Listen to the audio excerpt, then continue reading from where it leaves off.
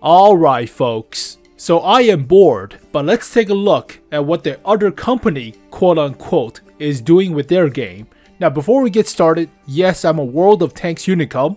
I've been playing for about 10 years now, so it's been a while, but it's hard for me to get into another long grind of a game, so I'll just watch from the sidelines. But we have artillery cancer, War Thunder has helicopter and aircraft cancer, and now there's something called drone age. So from my perspective, as an outsider playing a different competitive game to War Thunder, let's take a look. It's, oh god. Where's the audio? There's no audio? Alright, fine. The hell? It's just a trailer for a Hind Mi-24. I play a lot of Operation Flashpoint, so Cold War Soviet era vehicles are somewhat familiar. That's a Su-25 Frogfoot. I still prefer my Thunderbolts, thank you very much, but low altitude attack aircraft against tanks and practically infantry or other stuff, but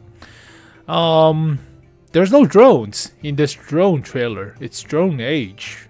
Alright, fine. Skip ahead. Most replayed. Now, how about we just go straight into it, because I know people have been waiting for this for a long time. I want to show you first the new vehicle type, I suppose, that's coming to the game, called drones. Yes, Age of Drones, Drone Age actually does have drones in the game. And here it is. This is one of the two types of drones that are coming in the next update. This is the recon drone. It is an entirely unarmed version, without landing gear, without anything, that can be called in from any light tank rank 6 and above, which means that currently the lowest vehicles that can call this in would be the Sheridan, the I think the Warrior as well, Bradley, bunch of 8.0 vehicles that can call this one in. Now, a few things to note about this one. Now, I may still be a noob at War Thunder, but I know tier 6 or battle rating 6.0 is somewhere around the mouse's battle rating, so it's like tier 10 for World of Tanks. So technically, you shouldn't see drones with a Sherman or a Tiger or something, so that's good, but alright, let's take a look.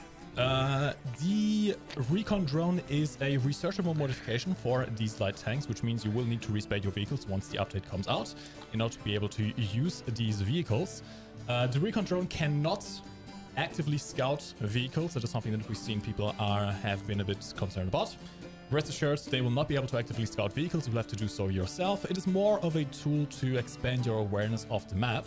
You can, of course, still use the scout marking function, and you can fly around. And so they have a you have to click and it scout for you function for War Thunder, but unlike World of Tanks where your light vehicles or any vehicles will automatically scout for you, so that's the difference. But most of the time I think you should play War Thunder in authentic or just realistic mode without arcade mode, because if you're playing arcade mode, in my preference, you get a wall hack. Everybody gets a wall hack. You see the outline and the name of the vehicle, whereas you get one-shotted all the time. So yeah, it's better not have the silhouette, right? Or the outline. So play realistic. Therefore, you need to use the spotting markers and stuff with UAVs. Alright, fine, just random details. I think what people are going to be most interested in terms of recon drone. Curious, that's an interesting helicopter you have there, Tom. Yeah, it's my favorite. I love it very much. What's it doing here? Just sitting there doing nothing. Yeah, I'm just surveying the area, you know. Can you actually see anything? Can you hear anything right now? I can't. I mean, I can't hear anything, but I also can't see either. I'm looking for stuff, but there's not really anything occurring, unfortunately. Well, I think you're about to see something very soon, because I am flying the world's slowest ground-to-air missile. That is quite slow, yeah.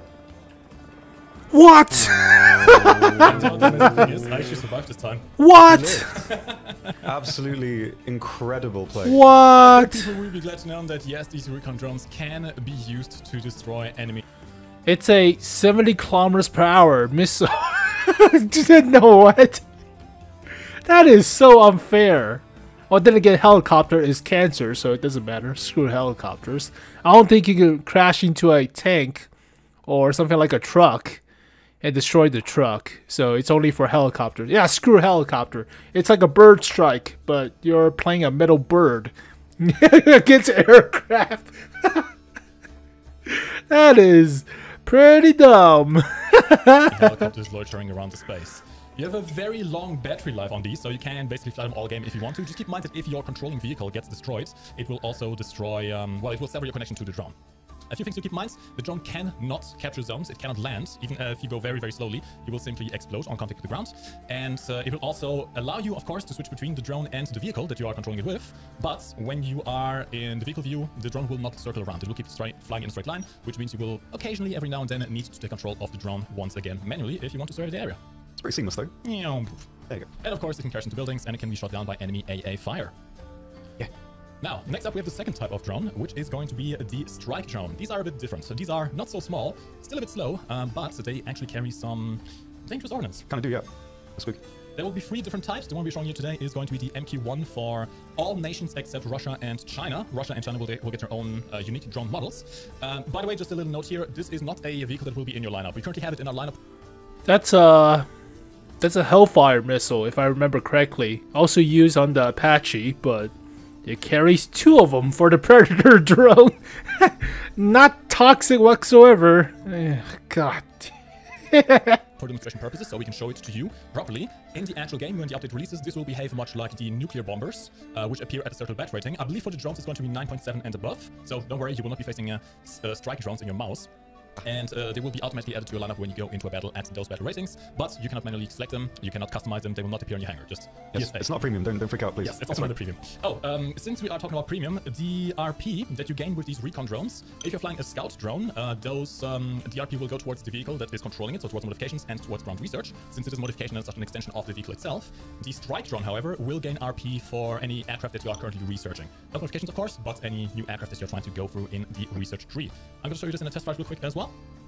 This particular version comes with 2 Hellfire missiles. It also has a pretty long-range camera, and currently no thermal vision, but it should have thermal vision depending on the variant that you are flying. And of course, it does come with Hellfire missiles, which have an 8-kilometer range, much like the Hellfire missiles on helicopters.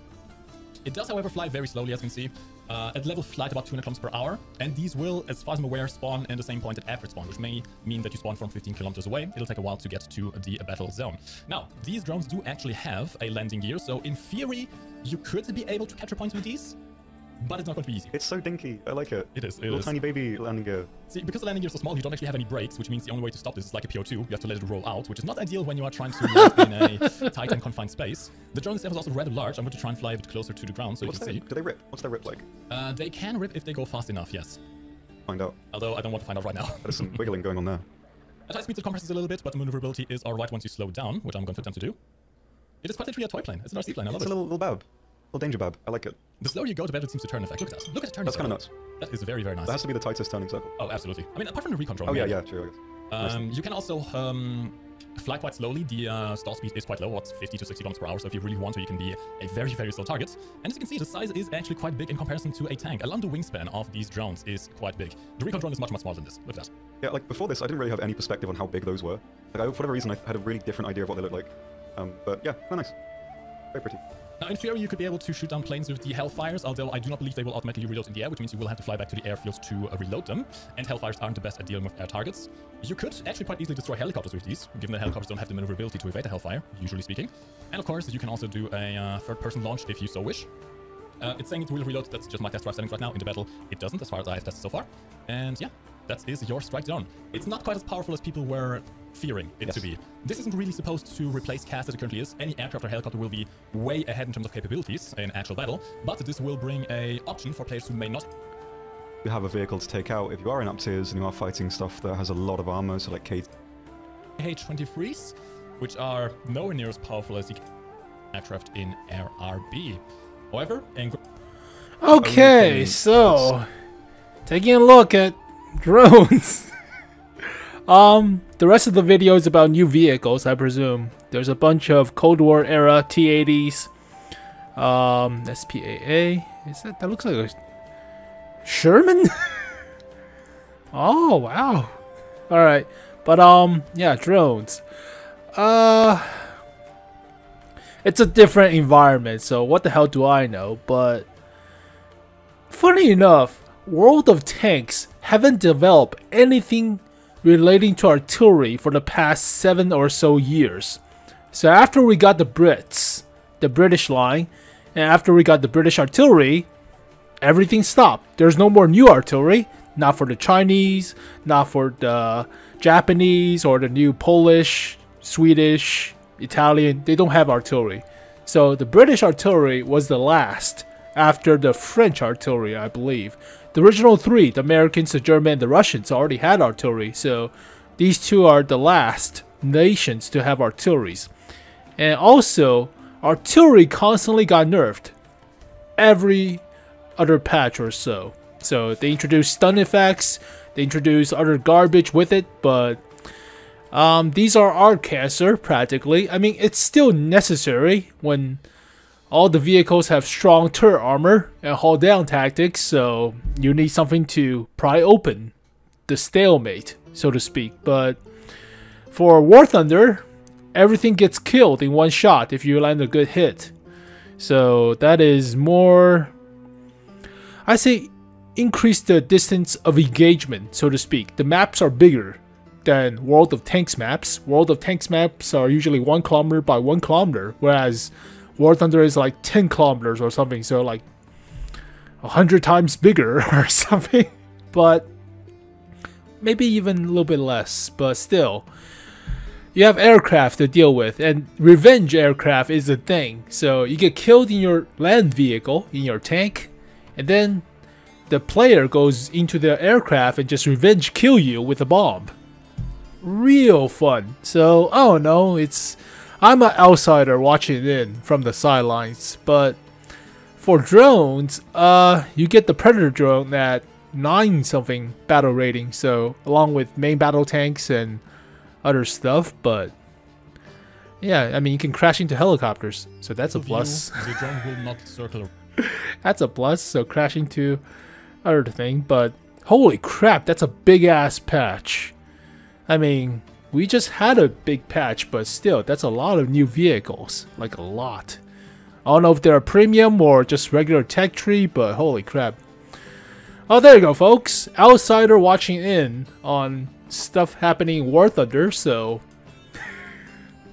would I rather have artillery or would I rather have helicopters and aircrafts? Oh crap. I mean, most of the time, based on the different maps, we can actually predict likely where the artillery is, so we can actually get into cover most of the time. But when you're dealing with aircrafts or attack helicopters, unless you have a very good shot with your main cannon from something like a, I don't know, like a mouse, to deal with it. But yeah, most of the time you're dead. You're sitting duck against a aircraft or attack helicopter. You can defend yourself a little bit with like 50 calibers or something, but I doubt it. You'll be killed in something like a Doom Turtle. You'll be stuck.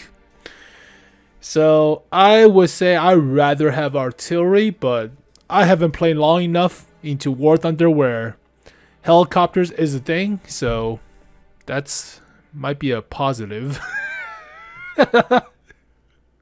But there you go, folks. My just reaction to drones in War Thunder as a World of Tanks aficionado for some reason. So comparing Apple to like hookers or something, so totally different product. Totally different. Apple farmer to a pimp. It's a totally different economy. So what the hell do I know? But you can crash into a helicopter. Yeah, screw helicopters. It's disgusting freaking flying cancer. But yeah, I mean, there's stuff I like about War Thunder, like you can use your machine guns. You can use your coaxial 75 on the mouse or something, which you cannot do in World of Tanks. Even though we already have the double gun system, we cannot use the 75, or is it a 75, or it should be a 75. along with the 128. We cannot do that. So, or use the gigantic anti-aircraft machine gun in the back. That would be amazing. That would be so much pay to win once you get the 3D skin. And the 3D skin unlocks the quad effect of anti-aircraft machine gun in the back. Also the flamethrower. Yeah, we don't have that. We do have a double barrel system, but it's only for particular tanks. So coaxial guns on most of the vehicles doesn't work. Machine guns don't work. That's unfortunate. Also, you have a big ass label over your vehicle, so you cannot just hide your tank with foliage and stuff. But also, some of World of Tanks skins are crazy, like a gigantic anti-aircraft machine gun covering up half your screen, preventing you from shooting with your reticle unless you go into gunner sights. So there are a few upsides, there are a few downsides, but for now, I guess everything is balanced. So hopefully you guys enjoy Drone Age if you're playing War Thunder, but looks controversial, so to speak. But thank you guys for watching, and I'll see you guys next time. Peace. Bury the light deep within. Cast aside.